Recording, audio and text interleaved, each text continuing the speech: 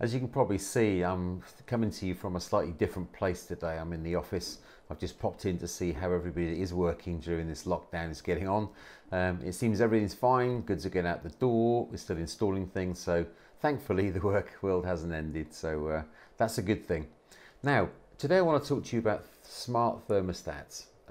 What are they?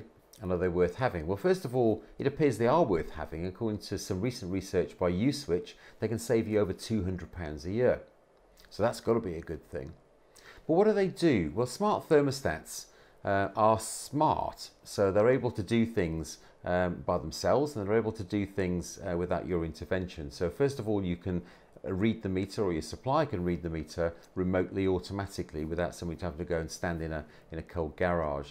Secondly, they do smart things. So, for example, they can learn from your behaviour. So if they know that you like to have a certain temperature at a certain time, or you like the heating or hot water on at a certain time, they'll learn from that and start to emulate it.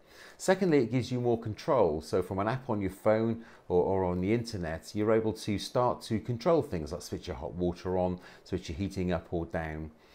So it allows you to do things remotely, smartly, that otherwise you'd have to physically be in the house to do. So it seems to me that they save you money and they give you more control. What's not to like?